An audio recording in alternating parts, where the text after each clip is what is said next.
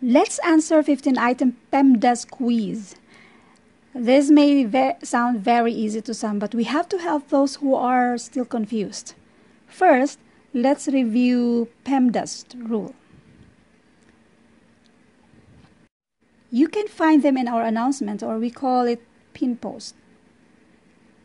Ito. Nandito ito regarding sa PEMDAS. Nasaan na yun? Okay. PEMDAS, or Order of Operation, based on references, books, and calculators. In the US, the acronym PEMDAS is common. It stands for parentheses, exponents, or powers or square root, multiplication, division, left to right, whichever comes first, and then the fourth one is addition or subtraction, left to right, whichever comes first. PEMDAS is often expanded to the mnemonic, please excuse my dear Aunt Sally. In Canada and New Zealand, use PEMDAS standing for brackets, exponents, division or multiplication, addition or subtraction.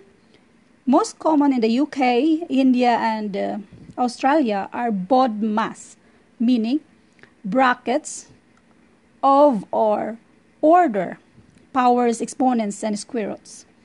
Division or multiplication, and their fourth step is addition or subtraction. Nigeria and some other West African countries also use PEMDAS. Similarly, in the UK, PEMDAS is used standing for brackets, indices, I don't know how to pronounce this one, division or multiplication, and then last one is addition or subtraction. All these acronyms from all over the world, the rules are the same. Put them in one name called order of operation. First, solve all inside the brackets, parentheses, or groupings according to the rule. Number 2, all orders of exponents, powers, square roots, cubes, etc.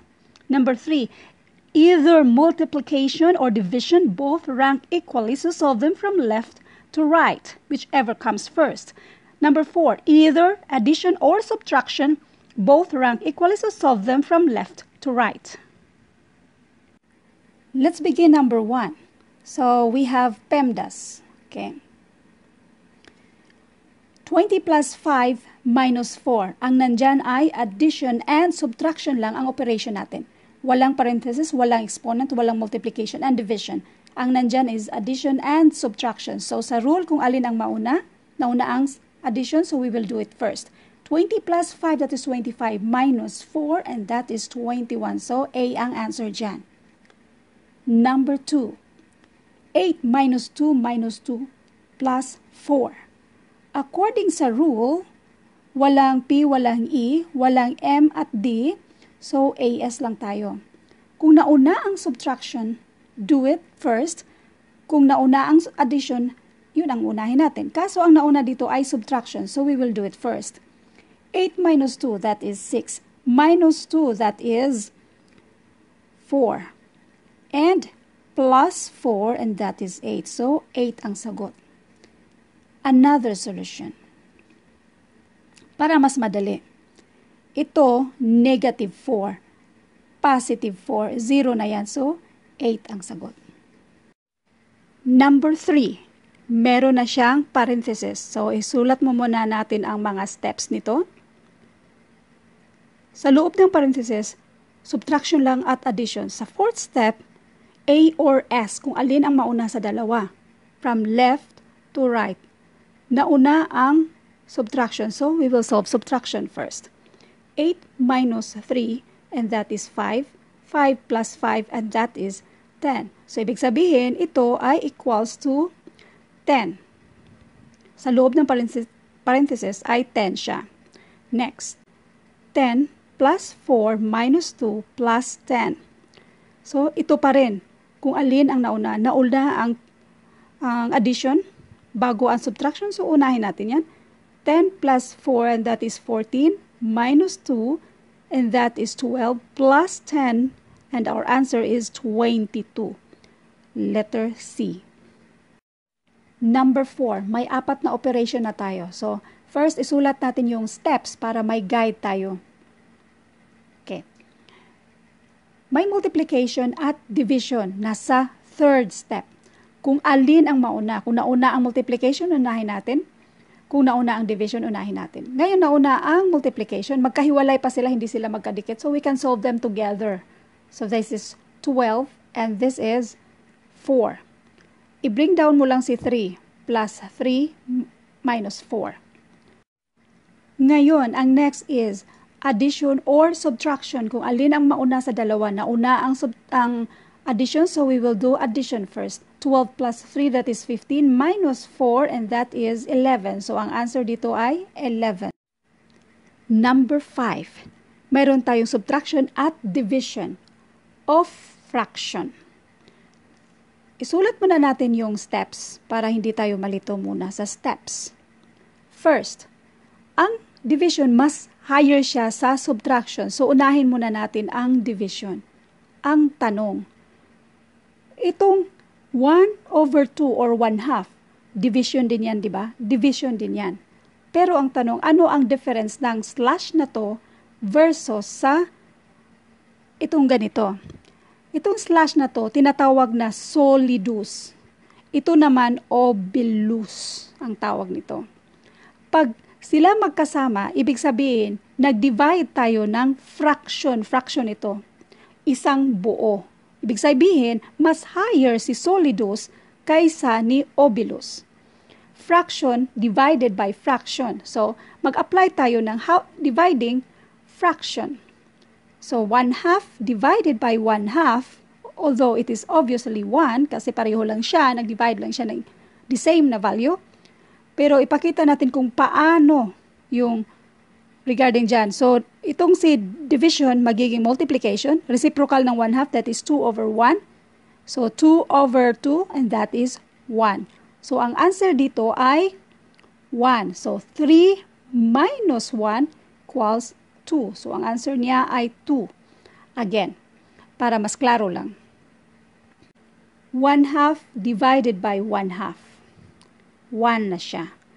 Pero para maklaro lang, itong division magiging multiplication at si 1/2, ang reciprocal niya ay 2/1. 1 times 2, 2. 2 times 1 is 2. And then 2/2 is 1. So, ito equals 1. So, bali 3 minus 1, the answer is 2. 1 divided by 2 divided by 1 divided by 2 is equivalent to 1/2 divided by 1/2. The answer is false. 1 divided by 2, that isulat muna natin lahat. So, 1 divided by 2, that is 0.5. Divided by 1, that is 0.5 pa rin. Divided by 2, and that is 0.25. So, ito, ang answer niya ay 0.25. So, meaning, kahit pareho silang division, kapag pinagsama sila ang slash at saka yung oblus, mas higher ang slash. Calculator muna tayo. 1 divided by 2 divided by 1 divided by 2. And the answer is 0.25. Now, ito tayo sa 1/2. Then, divided by 1/2 is equals to 1. So, hindi sila magkapareha.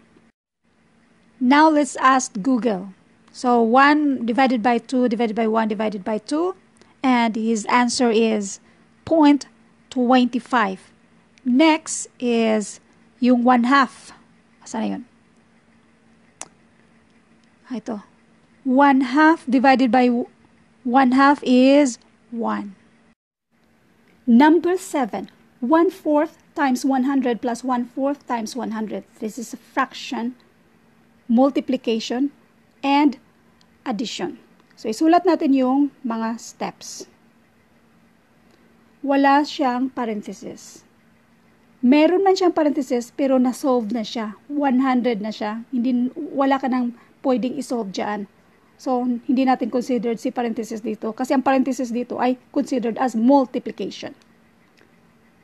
Wala siyang exponent. Pero yung e natin dito, Sa order of operation, yung second step dito ay hindi lang exponent. Yung mga orders niya, yung example, yung square root niya, or in this case is fraction.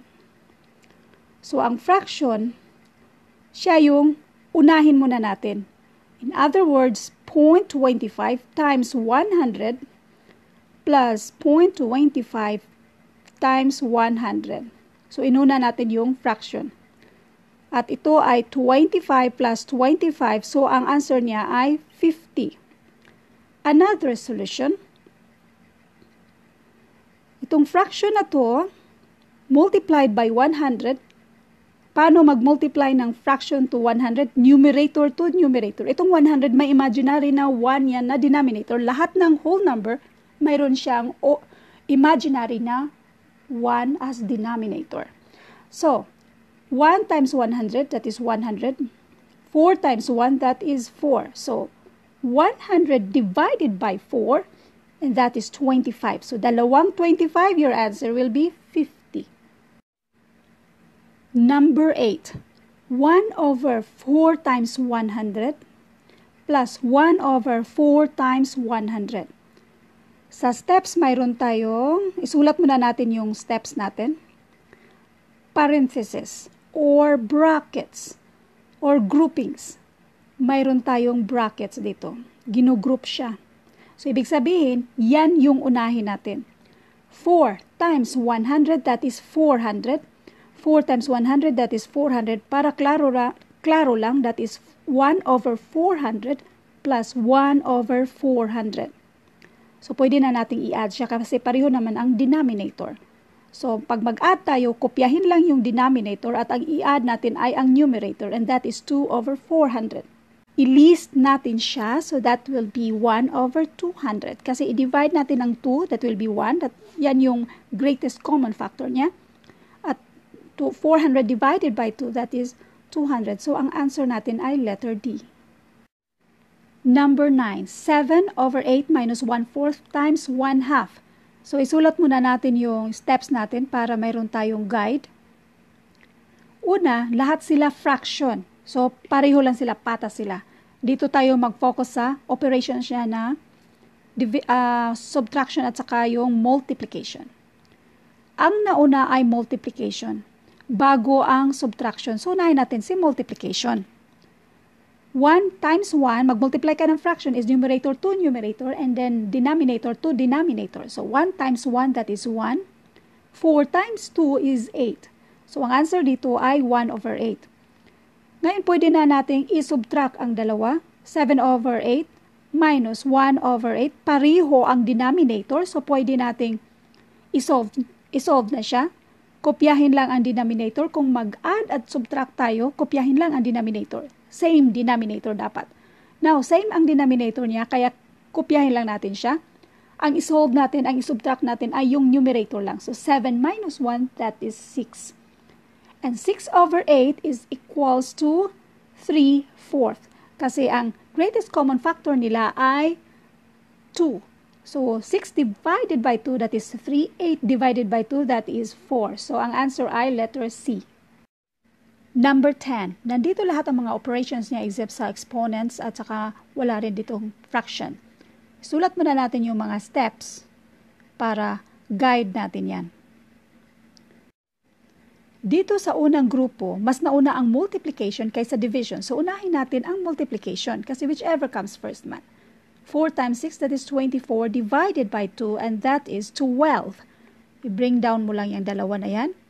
12 plus 3 minus 12. Ngayon, addition and subtraction, kung alin ang mauna sa kanila. Nauna ang addition. So, unahin natin yan. That is 15 minus 12, that is 3. So, sa unang groupings, 3 ang answer. Dito sa pangalawang grupo, nauna ang division kaysa multiplication. So, according sa rule, whichever comes first sa dalawa, kasi rank equally lang sila. 12 divided by 2, that is 6. 6 times 6, that is 36. So, i-down mo lang yung 4 minus 3 plus 36.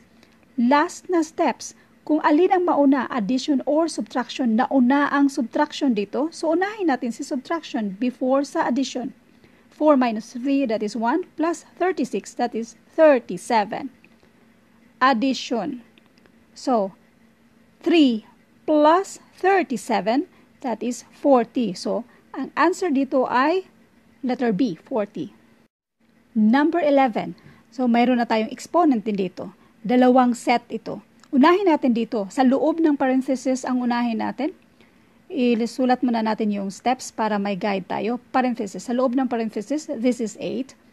Exponent of 2. So, 8 times 8, that is 64. So, 64 yan. I-down mo yung plus.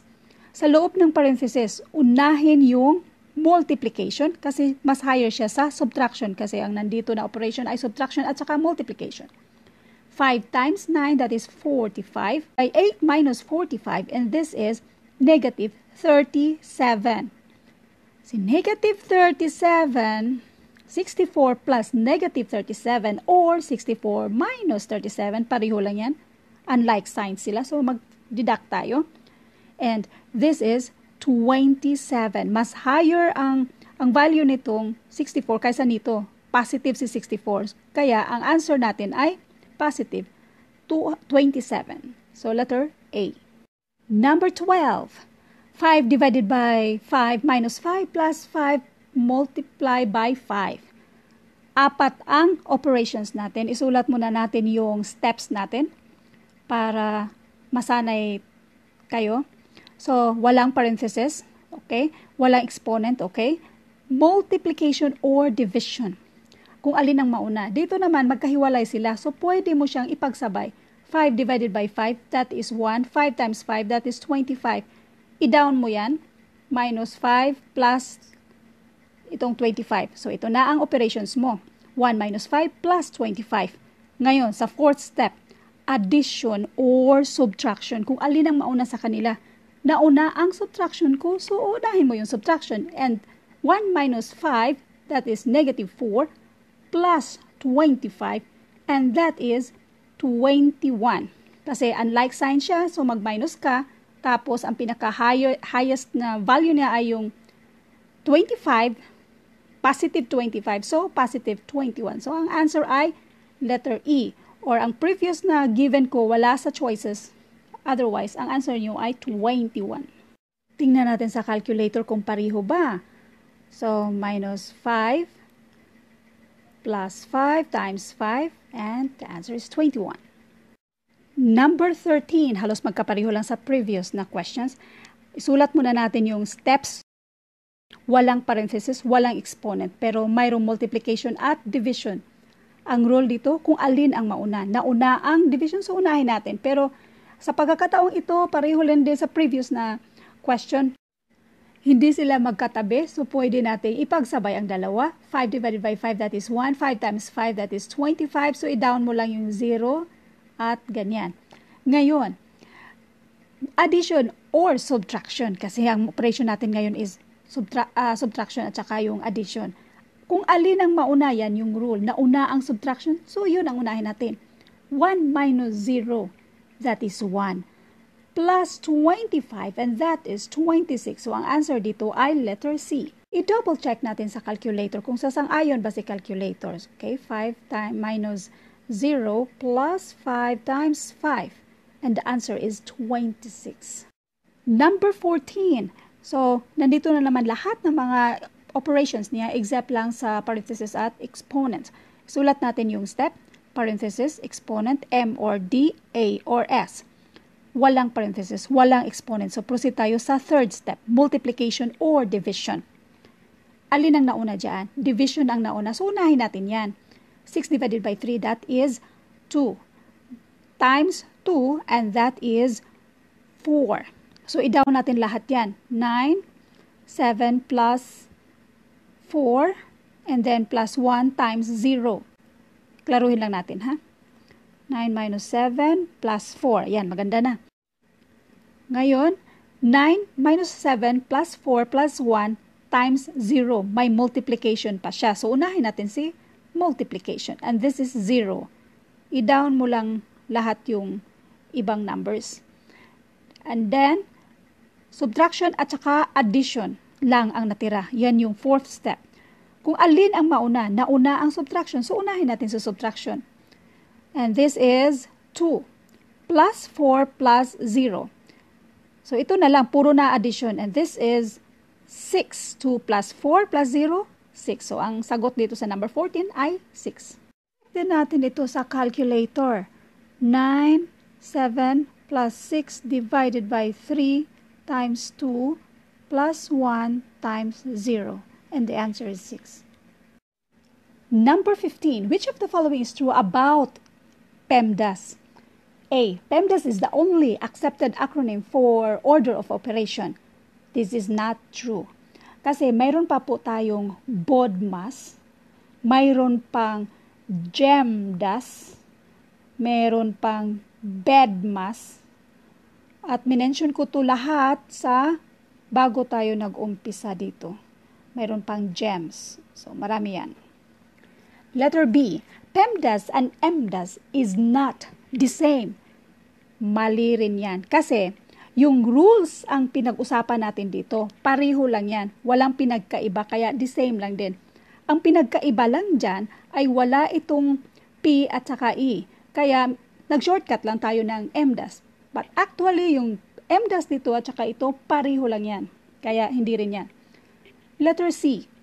The rule of PEMDAS is parenthesis first, then exponent before we will proceed with multiplication, then division, then addition, and last is subtraction. That is why it is called PEMDAS. That is wrong po. Kasi mayroon tayong tinatawag na left to right at itong multiplication at division, pareho lang yan. At saka si addition at subtraction, pareho lang yan. And then, may karugtong pang that is why it is called PEMDAS is wrong. Tinawag siya na PEMDAS para hindi natin makalimutan ang pagkasunod-sunod nito na rule. P, E, M, D, at A, S. Letter D ang tamang sagot dito. PEMDAS is an acronym that has only 4 steps. Parenthesis, solve inside the parenthesis, according pa rin sa rule. Tapos, exponents or anything na mga orders dyan, yung mga square root dyan. And then, either multiplication or division, whichever comes first, from left to right. And add or subtract, whichever comes first. Ito yung tamang sagot.